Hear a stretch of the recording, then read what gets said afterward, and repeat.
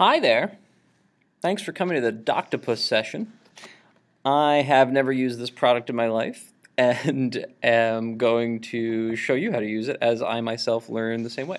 I did do a little mini setup before, so I'm not completely wet behind the ears. But that said, I've never actually used this with students. So let's begin. To get Doctopus, just Google it, Doctopus. And it's the first thing you'll see. When you install it, you'll get to a spreadsheet, something that looks like this, and you can go and always access it in the Add-ons tab with Doctopus, and Setup, and select Setup Mode. It might also say Launch.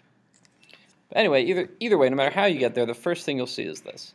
I want to use Doctopus to ... Now, word of warning. The setup wizard for Doctopus, a lot of people always want to tell you that it's very easy to use. Trust me, from somebody who does all these things a lot, it's not. This is one of the more complicated tools to set up and use, and it's not easy to understand. I'm not going to say sorry because it's their product, it's not mine, but it's certainly not easy to understand what each of these do. That said, we will figure it out. Most of us are not using Google Classroom, so most of us are going to be doing this, distribute drive resources to a roster. So I'm going to click that. Now it says select roster, and I've actually created one already, but the ones that you've already created will always show up there. I'm going to actually build a new one though, because all of us in this session will be building a new roster. So I'm going to do that. And now it's going to do some stuff. And you can either do it on this sheet or import from teacher dashboard. We're not going to do teacher dashboard because that's from random other places. So on this sheet. And now we can create roster. Now it's going to do some magical things, which is actually really cool from a strictly programming perspective. The way that this does this is quite excellent, but anyway. So it says go ahead, finish your class roster here, and then hit refresh. So I'm going to go ahead and make a little roster for this session with my own email. Let's see. Now, of course, you can always import these from, let's get Sarah, she's going to be mad. You can always import these from Schoology if you want to do like a CSV import export thingamajig. There's always shortcuts for getting data into a spreadsheet, but you know what? It might just be easier to go ahead and type it right in, just to save yourself some hassle. I know it's a pain, but this takes a while to set up anyway, so this is not going to really hurt. Let's see, who else should we send things to? Let's send them to Ben.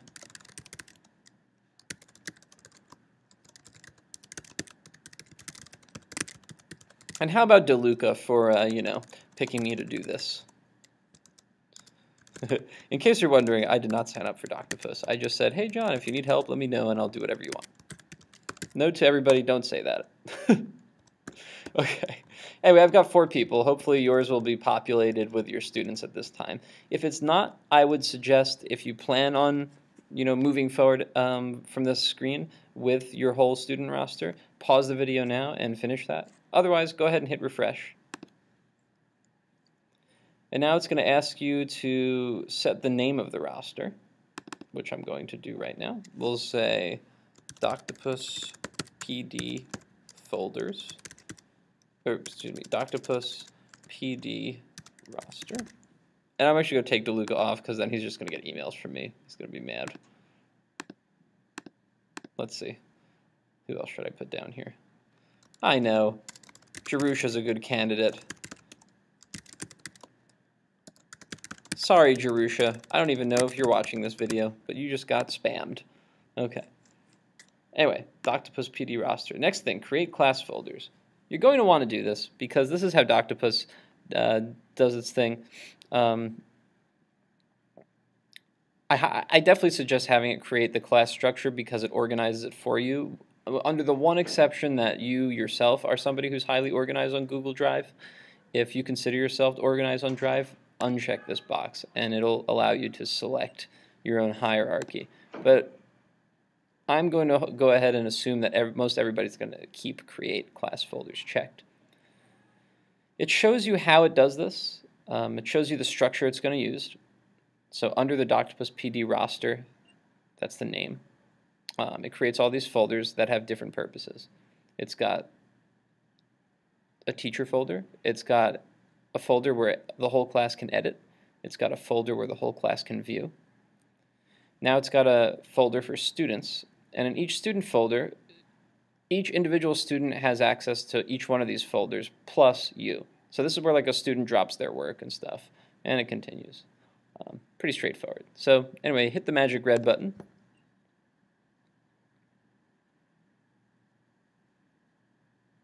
And after the loading GIF is done, there we go. Cool. Everybody's got spam in their email now. Yay. All right, now look what it's doing over here. It's populating, and I'm actually just going to do a little trick here. It's populating the spreadsheet with the live information about the student folder key and all that stuff. You really should not edit much of this. I'll tell you which ones you can, but this don't edit. All right, that's cool. So new folder tree created, save roster and continue is what we want to do. Thanks, Doctopus. We are successfully doctoring our Google Drive. Okay, now is where it kind of starts to get, I don't know, I'm skeptical. But anyway, select sharing type. So there's a lot of different ways. If you really want to go nuts with the groups and differentiated things and all that stuff, you can. You can say, I want to share it as project groups. I don't know about that. You can have the whole class look on a single shared copy, but if you've tried that before already on our Wi-Fi with the Chromebooks, that's not a good idea, because when you have more than like 3 people on one Google spreadsheet and all of them are running on Chromebook clients, it just lags. Almost all the time I'm going to suggest that you just do this. Individual, all the same. With the one exception that you're trying to do collaborative lab reports, in which case you're looking here, you can do you can do differentiated groups or just like groups for different setups. But I'm going to demonstrate with just all the same. So we'll start there. All right, so let's look at what each of these things does. It's going to create the same separate individual doc for each student. Whole class access level. What this means is that if you want other students in the class to be able to view, comment, or edit each other student's work, that's what this means. I think for most cases, you're probably going to want to have no access, which means that a student can't send the link to their document to another student and just give them view access to it. It'll probably prevent cheating that way. Now, that said, they can always go ahead and do this themselves, so this is really just more of a setup thing. It's not to be used as a tool to prevent cheating in that way. If you're concerned about that, this won't do that. It'll just set it up initially so that they'd have to go through extra work to share it, but it's certainly not hard. But anyway, that's what the whole class has access to. Assigned student access level, this is specifically to the student it's assigned to. Probably need to be able to edit it, but they could also just be able to comment or view. So I think we're going to leave that to allow edit. I'm going to change this to allow view for the whole class. Okay. Now you could check this where editors cannot change sharing permissions, but I've actually gone in and tried to do this as an editor, and you still can. So, this is a false positive here in that students can still change the sharing permissions of their work. It's really pretty easy. Anyway. So deliver to student folders, that's already grayed out and checked. That's good. Co-teachers, we're going to skip this, but basically if you have other teachers who use Doctopus that you want to use this spreadsheet, you can list them here. We'll just leave that blank for now. Okay, no, go away. Try tonight, which means never. All right, save and continue. Let's see what happens.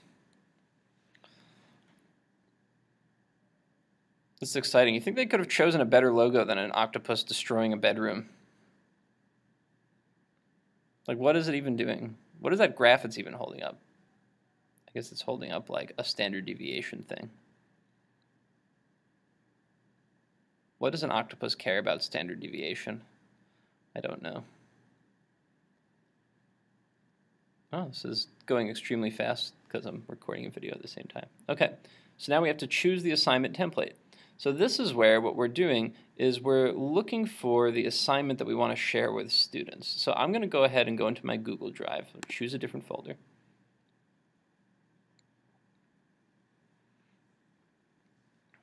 And I'm going to look for, let's see, I'm going to find, oh, here's one. This is a unit I have for my AP Computer Science class. We'll do the first one that requires them to edit something. Oh, but it only wants the folder, so I don't need the actual, whatchamacallit. I don't need the actual file yet. It just wants the folder. So let me go back in there. Choose a different folder. I'm going to choose the Unit 7 Machine Learning folder and select it. Oh my God, it sounds like there's a flock of runners coming. I better close the door.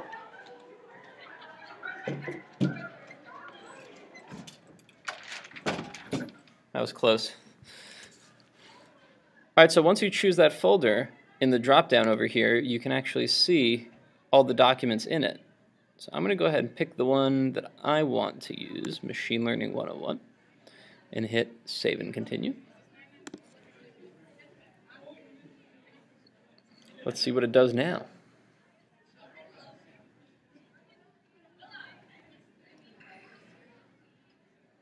All right.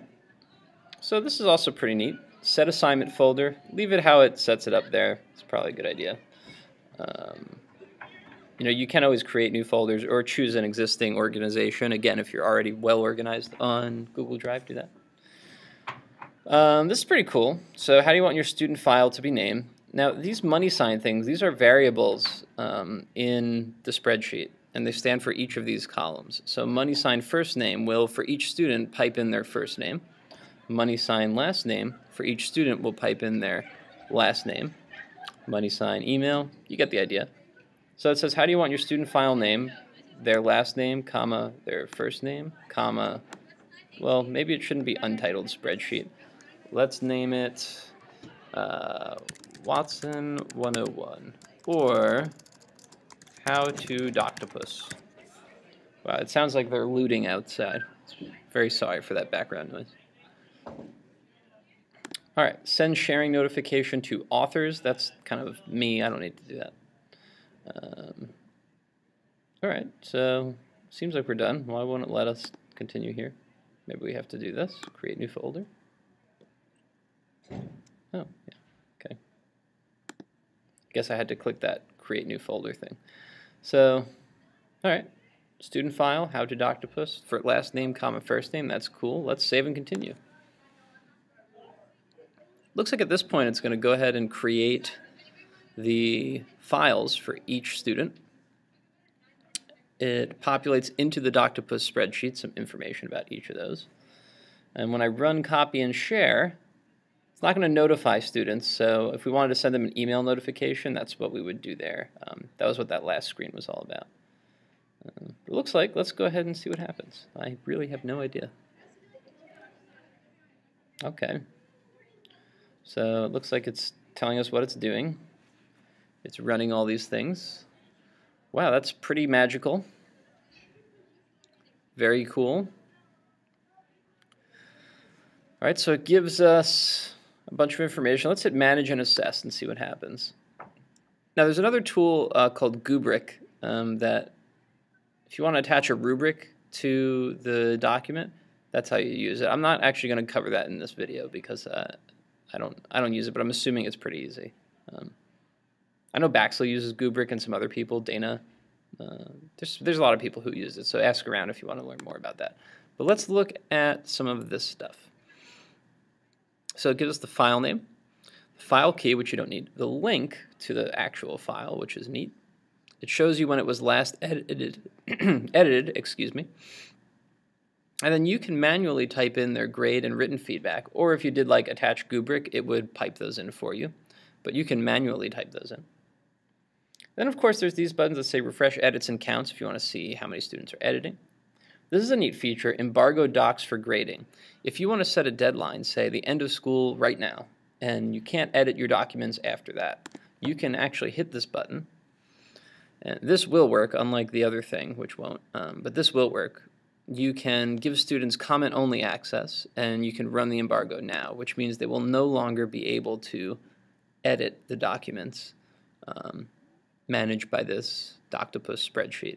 That's pretty useful. I know that most of this stuff I don't think is too particularly useful because I think you should just teach students how to use Google Drive. It's not that hard. But this is definitely something that's not easy to manage. So that's really neat. I like that. Okay, so let's see. I'm going to open that up. Unembargo. Send feedback email. Let's see what this does. All right, so it looks like we can send templated emails to students as well, that maybe we can notify them when their grades are done, but that's not going to be too useful unless their grades are done. Let's see how to grade these things. All right, I'm going to click on the link here. This will open up my submission. Oh, yes, very good, very good, very good. Okay, so this is going to receive a grade of 100, and this is awesome, obviously. Okay, let's grade Sarah's. This is not really more efficient than grading than you normally would, yet it is nice that it keeps it all in one place. But I'm just making up grades for these people. Sarah obviously hasn't edited this yet, but I'm going to tell her that she didn't do so well. And please see, let's see if there's something funny. Your coding skills need a lot of work. Sorry. It's not very nice. Let's see what Ben did. Okay, obviously I'm just making these up. This has absolutely nothing to do with anything. Let's see, Ben can have a 75. Nice job. And Jerusha, I'm going to give you a 10. I don't think you've ever used a computer before.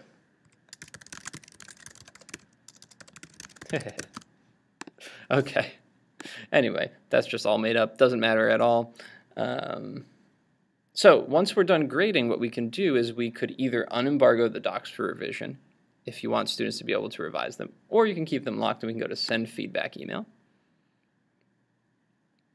This is neat because, look, it says recipient email address is money sign email. Again, that'll get each student's email from the table, which is good. Email subject, feedback on file name. Again, another variable gets the file name. Dear first name, I've recently shared on you the assignment link below, which can be found in your class folder. Best your teacher. Instead, I think I want to say, dear first name, I've finished grading your assignment, money sign, file name. Notice how I'm copying the syntax for this exactly. Your grade is, let's see, grade. Here's some feedback on your work. And I've already written some in written feedback. I'm actually going to not send these emails because it's not real work. But the point is, you do get the idea, right? This is how you can quickly send notifications to students about all of their feedback. And I know personally that, you can also comment on their work. Like, you can do this and insert comments on the actual thing, and a lot of people do that, and that's great too. But this is nice for some summative feedback, and also to just notify everybody that the grades are finished and what their grade is. What's also cool is that you have all this kind of in one place forever, which is neat. And yeah, that seems like what Doctopus is pretty good for. Again, if you're a rubric aficionado, check out this Gubrick tool. I personally am not a rubric aficionado because it doesn't really apply to any of my classes, but that's kind of it. So I hope you enjoyed this video on how to Doctopus, and I don't know if I will use it in my class. Let's see. No, it doesn't really fit too many of mine, but I certainly hope it fits some of yours, especially those of you who do a lot of like collaborative lab reports. This seems like a great tool for that. I know English teachers love it for collaborative writing assignments and things like that. Being able to put multiple people on the same spreadsheet and keep them all managed in one place is admittedly pretty nice. But anyway, that's all for now. Ciao!